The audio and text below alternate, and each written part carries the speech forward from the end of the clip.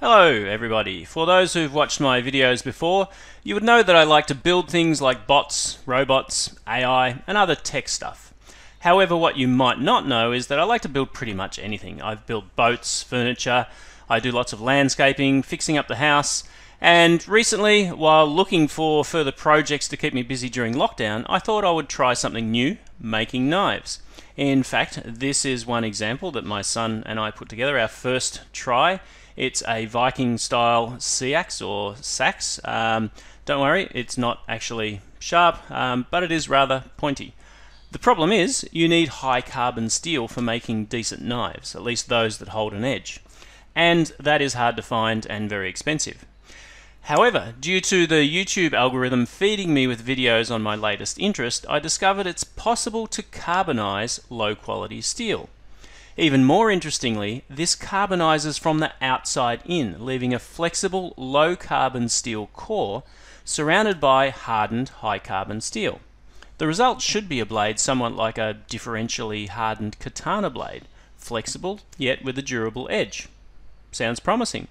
So, as another interesting lockdown project, I thought I would test this theory.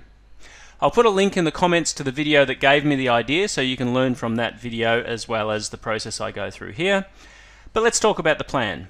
I figure if I make two small lengths of katana-sized blades, carburize one of them, then we'll have a simulated sword fight between the two and we'll see how each of the edges holds up. I'm making this video progressively as I work, so at this stage even I don't know how this is going to work out. So let's take a look at how things go. I started with a cheap $20-odd 7mm thick steel lintel from my local hardware. These are galvanized, so firstly I had to ground off the zinc coating to expose the steel underneath. Then I ground an edge onto one side and cut out two short lengths that I could use for the testing. One will be carburized as part of the heat treating and then quenched in oil. The other will simply be heat treated and quenched in oil, which is the standard approach to harden high carbon steel. Now the video that I watched called for a mixture of salt, flour and some form of carbon.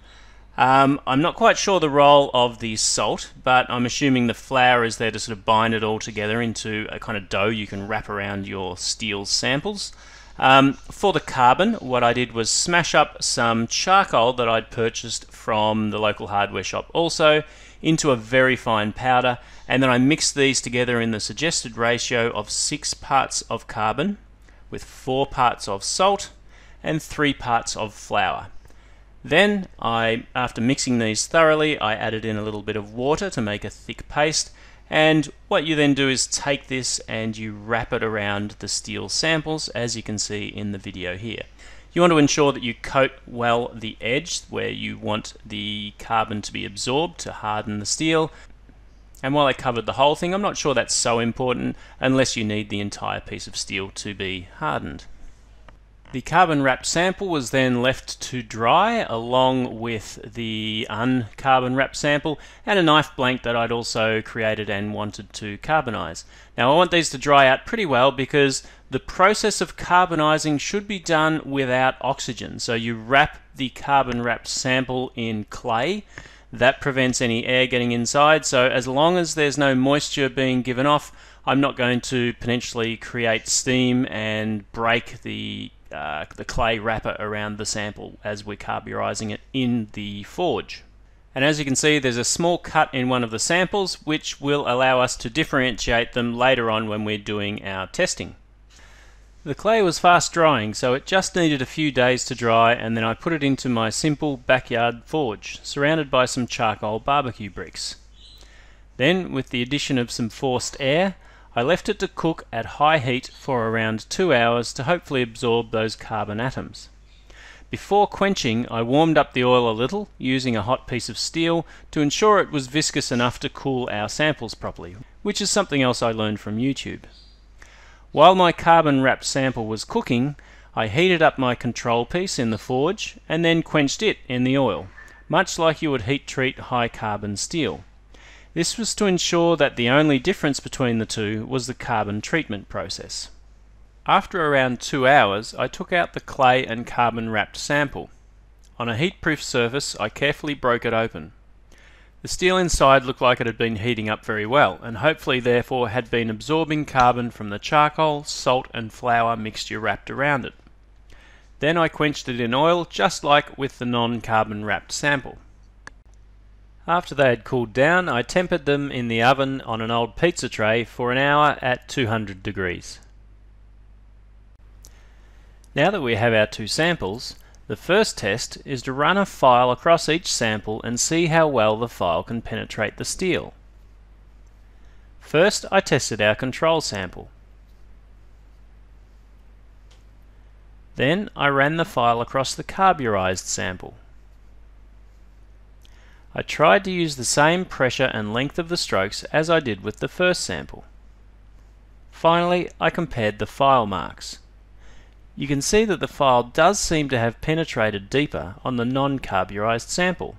So, after our first test, it does seem we've improved the steel. But the real test is, whose sword will win in battle? Because nobody's going to bring a file to a sword fight. So, to test this, I needed a way to bring one blade down hard against the other in a controlled fashion.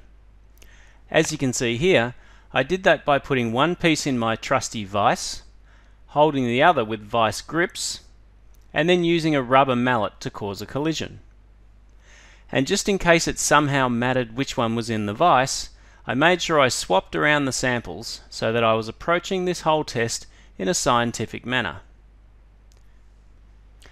And frankly, I was shocked by the result, in a good way. The control sample has deep gouges where the two edges collided, while the carburized edge is barely scratched. In fact, I can drag my fingernail along it and there's no dent in the edge at all. But would our carburized sword have snapped in the midst of battle? Well, let's try the whack it with a hammer test. It seems that because the core of the blade is still flexible steel, that it resists a strong blow with the hammer. So, I guess I've proven that you don't need special steel to make a strong blade. Fun historical fact, this is part of the process that was used to produce Damascus steel, which was renowned for its strength and hardness. So, when COVID morphs into a zombifying virus, get yourself a grinder, a bag of charcoal, some clay, and a cheap steel lintel from your local hardware, and you'll be set, because there's only two ways to kill a zombie: fire and taking their heads off. So, thank you for watching this video. That's the end. As I mentioned, it's a little bit more hands-on than my normal technology videos. I'm off to prepare for the forthcoming zombie apocalypse. Bye.